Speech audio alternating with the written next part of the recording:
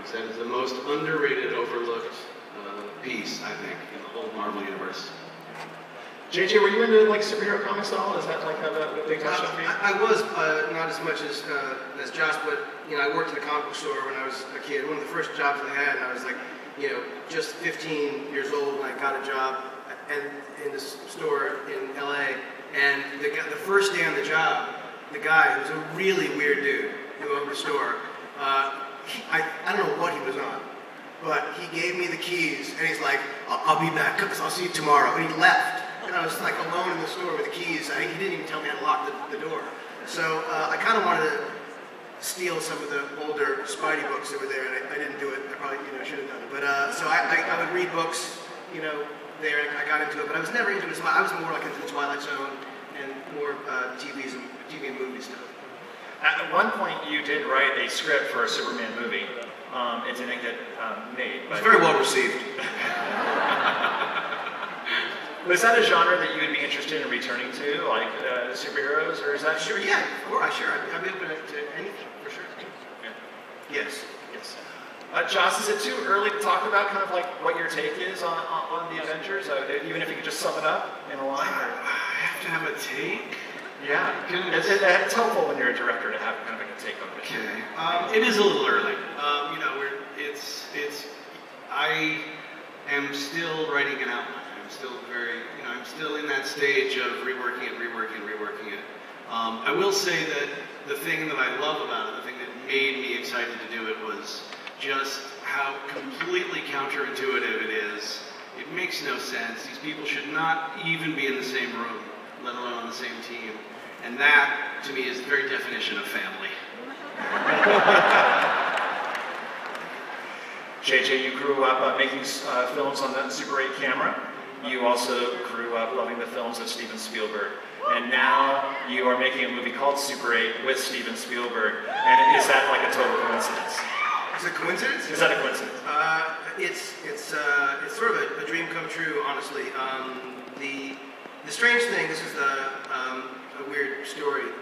When I was 16 years old, Matt Reeves Matt directed Cloverfield, and we created Felicity together. Matt and I went to Super 8 Film Festival in LA, and the LA Times wrote a story about it that came out the next day, and we got a phone call that day from Steven Spielberg's assistant, who at the time was Kathy Kennedy, and she said, Steven made films when he was your age, and they're damaged, the splices are sort of coming off, little tape splices. Would you guys be interested in repairing them? And Matt and I were like, yeah, we got finals, but we could probably also repair Steven Spielberg's movies that he made. And they said, oh great, we'll drop them off. So someone comes and drops off these two original films, Firelight and Escape to Nowhere, that Steven Spielberg made when he was a kid. And these are the original, there are no copies, these are the original movies. And it says on the film, which of course we watched them, it says written and directed by Steve Spielberg. And I was like, Matt, we must take a frame of this. We have to. And he's like, no, we can't do that, they'll know. So we didn't steal it. And anyway, a lot of almost theft in my childhood. So we repaired these movies. They were shot on regular 8, not Super 8, and we like peeled off every splice and put it back on. And it was just watching these movies that he made. It was insane, and it was just so inspiring.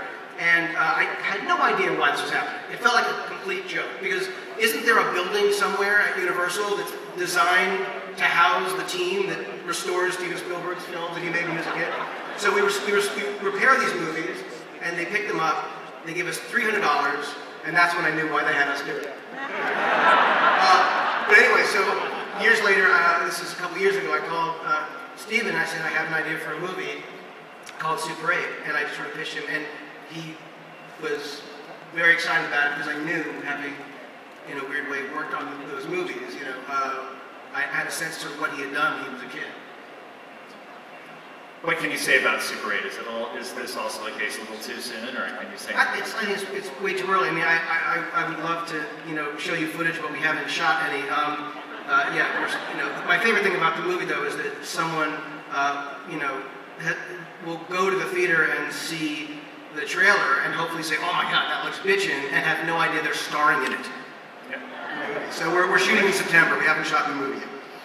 Now, what has been the collaboration like been with Steven so far? I mean, has that been... It's unbelievable. It really is surreal. And because there is a genre element to the movie, it's impossible to work with him and not constantly reference the work he's done, and you don't want to sound like you're being the sycophant, but it's been incredible. He's been beyond helpful, and the movie is, I think, very much in the spirit of some of the Abrams films that he made years ago. So it is a dream come true, and I couldn't imagine working on something that was more sort of personal and also kind of hyper real. You know, it's not like the movie is some kind of autobiography, but there's a lot of stuff in it that feels very personal. Will a film called Super 8 be in 3D? No. No?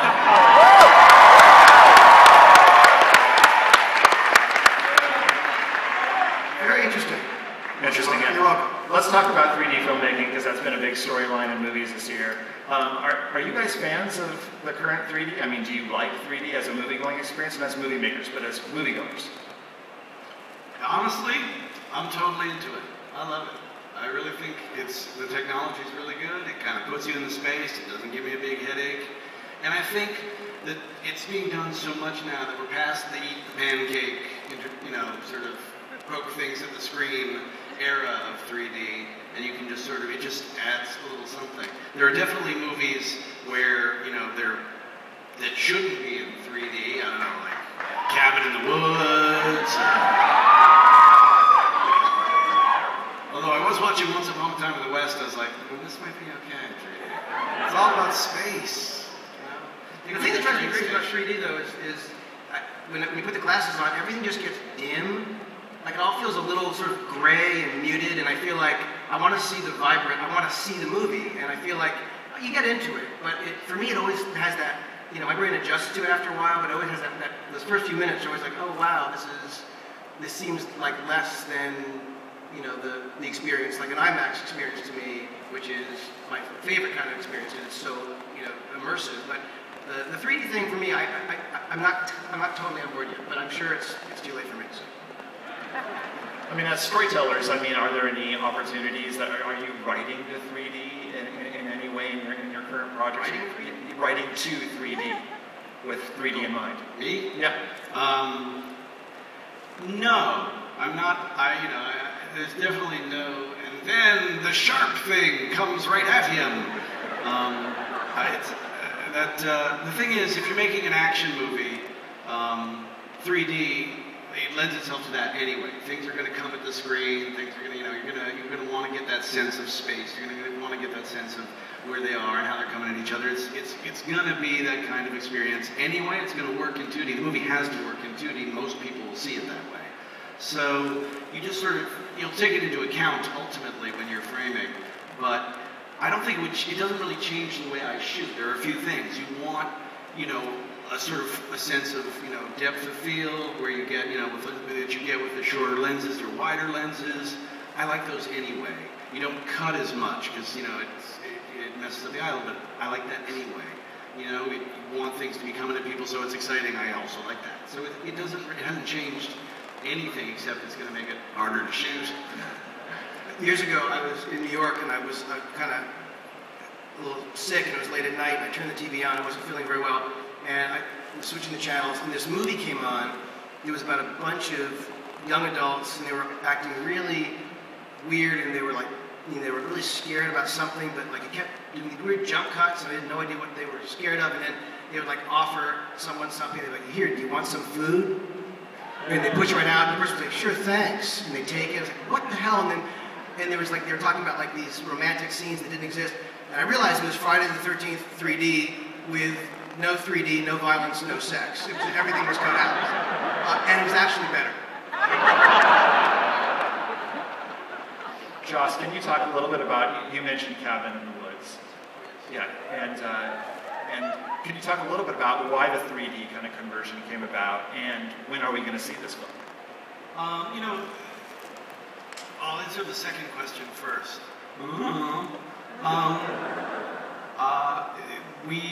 The fate of